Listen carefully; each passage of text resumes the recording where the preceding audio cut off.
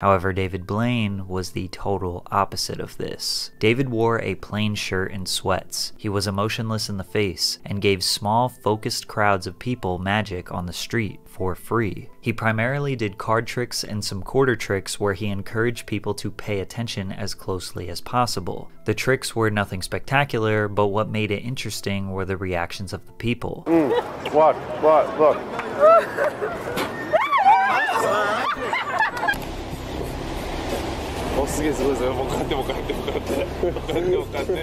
Go ahead, turn your hand over.